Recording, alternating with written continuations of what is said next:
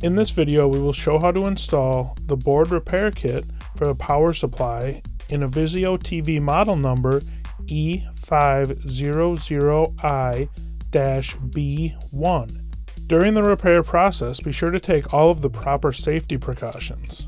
In this video, I will use a hot air tool to install and remove components. If you do not have a hot air tool, you could also use a soldering iron. We will start with replacing the transistor and diode on the heatsink. Remove the screws from each component. Flip the board over and desolder the legs.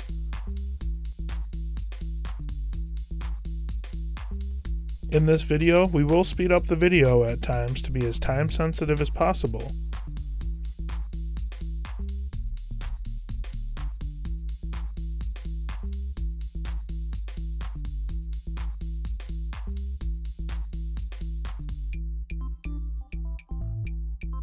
Remove each of the components from the heatsink.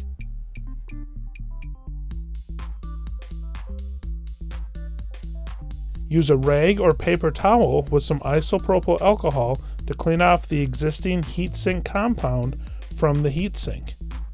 Be sure the legs on the component are bent in the proper position so that they can fit through the holes on the board. Apply heatsink compound to the back of the components.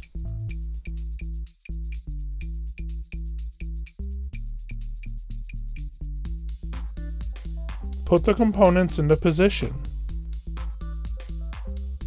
Insert the screws to secure the components to the board.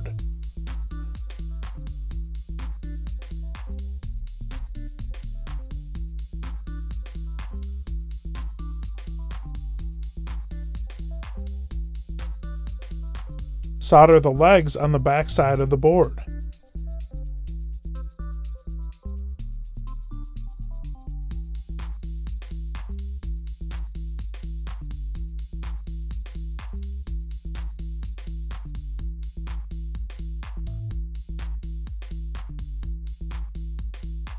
Trim the legs. Whether we mention it or not, after all of the soldering in this video, be sure to clean the area with some isopropyl alcohol and a brush. Next, we will replace the component on the board that we have a green circle around. Flip the board over and desolder the component from the board.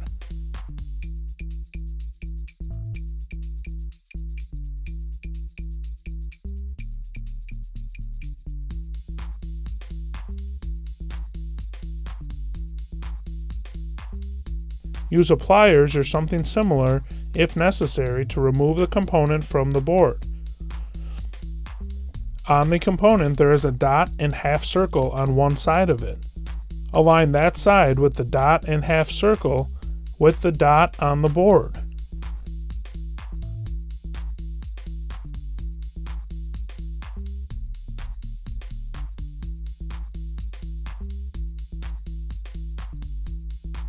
After the component is in place, flip the board over and solder the component to the board.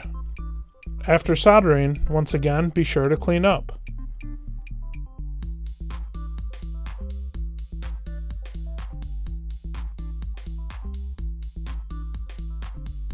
Next, I will replace the fuse. You can use your hand or a pliers to pull out the old fuse. Then, firmly push the replacement fuse into position.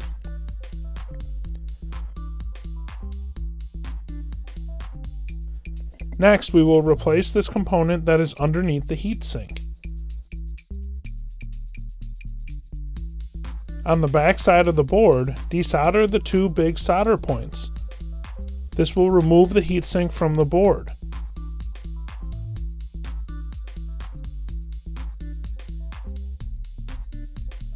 Desolder the legs on the component.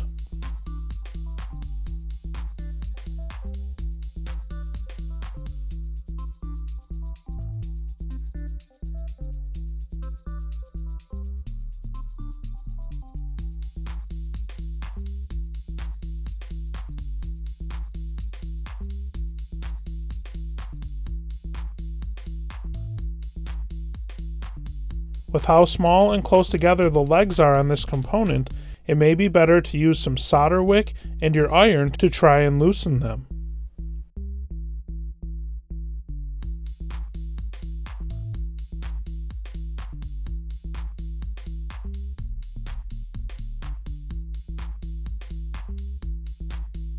Use pliers to remove the component from the board.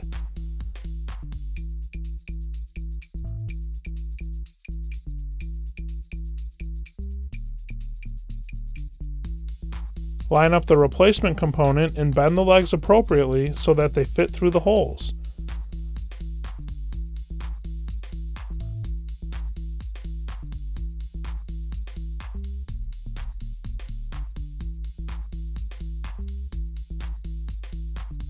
And then secure it to the board by soldering the legs on the bottom side.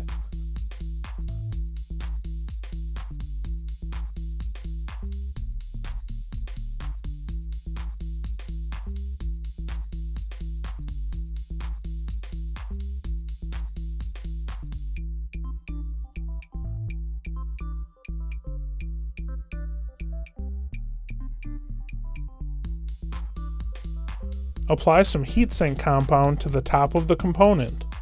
Align the heatsink on top of the component and then solder it to the board on the bottom side.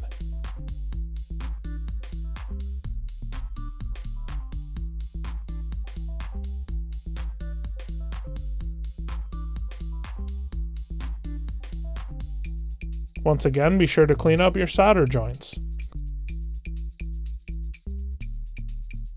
The next two components are very similar, and we have highlighted their location on the board.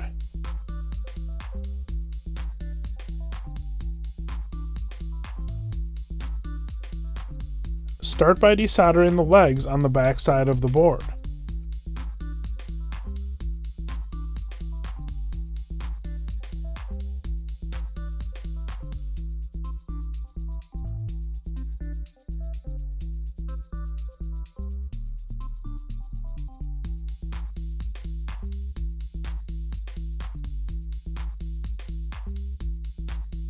Remove the components from the board. Bend the legs on the components and stick them through the holes.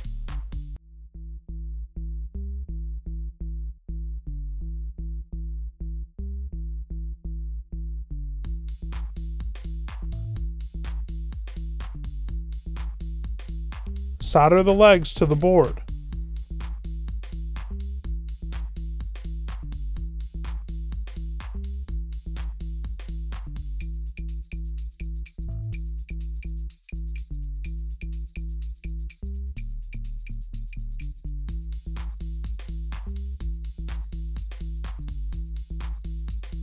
This next component is similar to some of the others, as it will be removed by desoldering it on the bottom side of the board, and the replacement will be soldered into position on the bottom side of the board as well.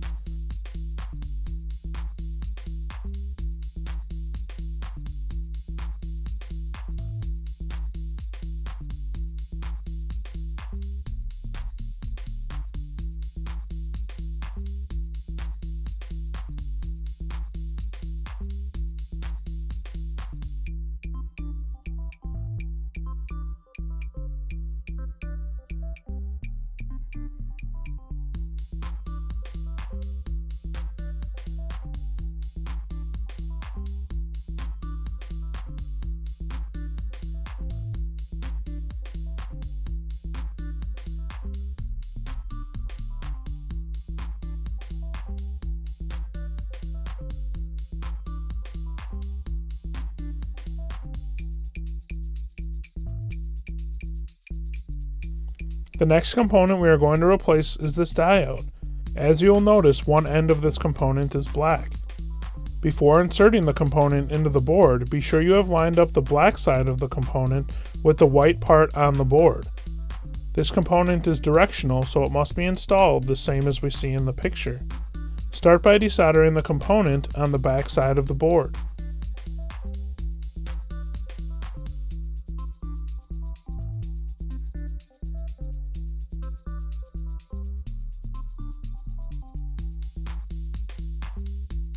Insert the replacement component through the holes on the board.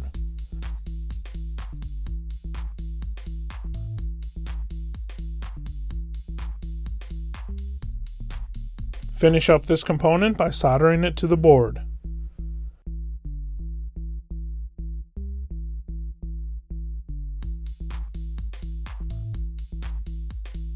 The next component is on the back side of the board and is a surface mount component. Once again, I am using my heat gun to remove the component, but you could use a soldering iron to remove it as well.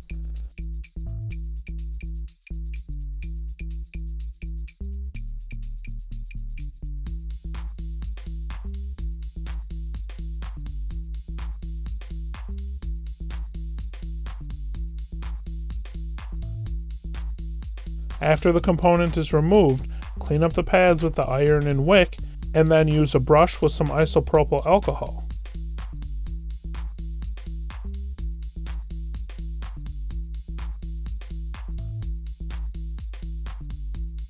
There is a dot that is on the component. Align this dot where the white dot is on the board, like shown in our image.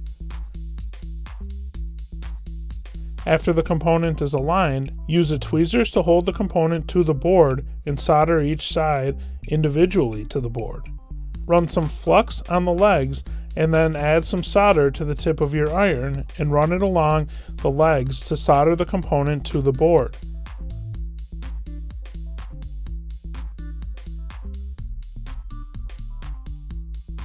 Be sure to clean up these legs after you are done soldering.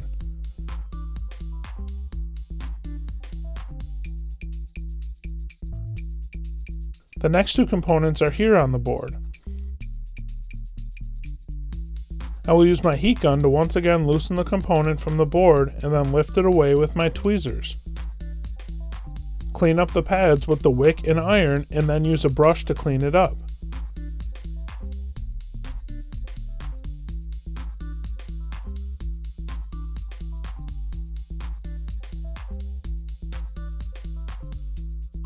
Apply some solder to the end of the iron and then put a little bit on each of the pads.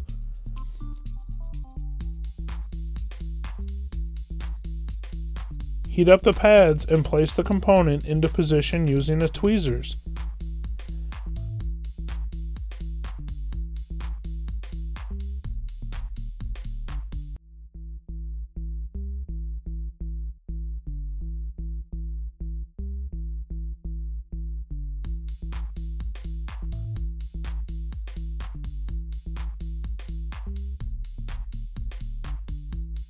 In order to be sure the components are in the correct position, I'm going to put some flux on each of the pads and then quickly run my iron over each pad to be sure the component is soldered to the board.